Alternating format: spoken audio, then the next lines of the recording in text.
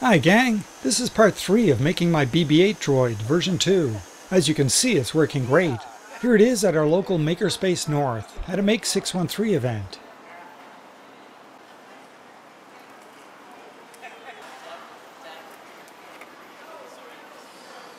Look at the camera, smile.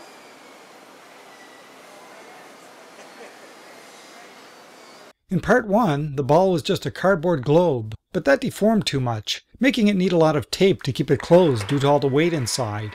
That deforming and duct tape caused it to get stuck in places. In part 2, I've made the ball more rigid by adding 3 layers of fiberglass to a new cardboard globe. But I didn't get the head back on yet. I've since purchased some much better magnets for keeping the head on. I also did a little more work with the head, adding this upside down cone section, just like you find on the real BB-8. And now it was time to put all that together. I start by cutting a piece of balsa wood to fit in the hole in the head. I follow that with some planning on paper. I'll be using the same roll-on deodorant balls for the casters that I'd used previously. Once I figure out where they can go, I cut holes for them in the balsa wood. I put the rollers in the holes and push the balsa into the head's hole. But when I look at it on the ball, the head is too far away. And if I push the balsa in any further, it just falls all the way in. And so I shape some more pieces of balsa wood and glue them on. Now the balls can stick out less, and the head can be closer to the ball. But I decide to add an extra lip around the circumference anyway, to make sure it doesn't fall in.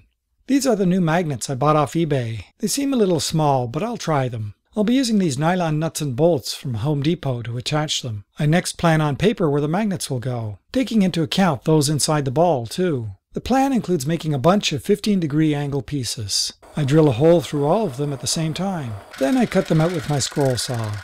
And here they all are, though I may not use them all. Here's how they'll go with a magnet and nylon bolt. I then use one of the angle pieces to get the right angle when drilling into the balsa. Finally, I bolt the magnets to the head support. And here's the completed head support. You can see that the rollers are keeping the magnets off the ball, though that can be adjusted more if needed. With it in the head, I put it on the ball, flip the ball, and use more magnets to hold it in place. It holds on fine so far, and can move around. Next, to make the internal support that goes inside the ball, I start by doing some rough measurements inside the ball to make sure my dimensions are close. I cut a disc using thick plastic from a hobby store. I mark 6 lines 60 degrees apart. I mark slots for where the bolts for the magnets will go, and melt out the slots using an old soldering iron, followed by some trimming. I drill an extra hole in the middle in case I decide to put magnets there too. I drill 3 1/4-inch holes on the other lines. I need a second disc, and for that I'm reusing the disc I used in my BB-8 version 1. I use the first disc as a template to transfer the 1/4-inch holes, and drill those too. As with the previous versions of this support system, I attach this wood hub under the piece. I then put the magnets in place. Underneath, the nylon nuts and bolts meet the disc at an angle, but they're flexible and bend to face the disc flat on. A quick test with my fingers shows that my alignment is pretty good for the distance. I try it out with the ball, holding the internal support magnets away from the inside of the ball, but it seems the attraction isn't quite enough. So I add a third set of magnets to the internal support. It seems to stay on better. I then connect the 2 discs using lightweight 1/4-inch nylon bolts from Home Depot. Finally, I can put the internal support on the drive system, put it in the ball, and close up the ball. But as you can see, the 2 hemispheres don't meet. The internal support is too high up, so I lower the top piece with the magnets just as it was designed to be done. This time the hemispheres meet with no problem. But I raise the magnets again until I can almost close the ball, but not quite. I measure the distance between the support plates. I basically keep adjusting the height of the magnets until the hemispheres close, and I don't think the magnets will rub inside. Notice that the head stays on fairly well. But I decide to use up the last of my magnets and put one at the center of the head support, and the rest on the internal support. The inside poles of the ball have some resin that dripped in while fiberglassing, so I sand that away.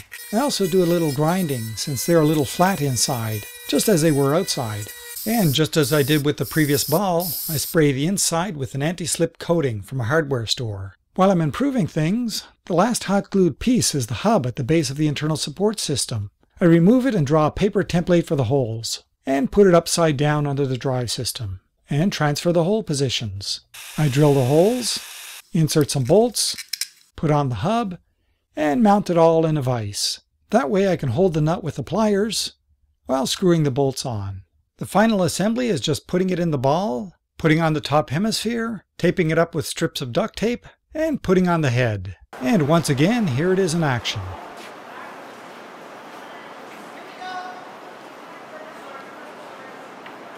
Yeehaw!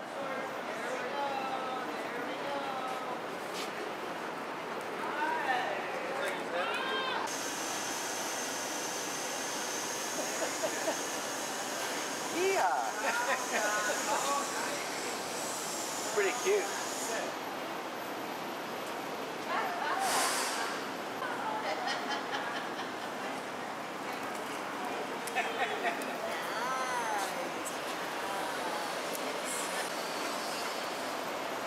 Well, thanks for watching. See my YouTube channel for more fun videos like this. If you want to help support these videos, then you can through my Patreon page. Or you can go to my website and donate any amount you want. And if you like these videos, don't forget to subscribe, give a thumbs up, share with your social media, or leave a question or comment below. See you soon!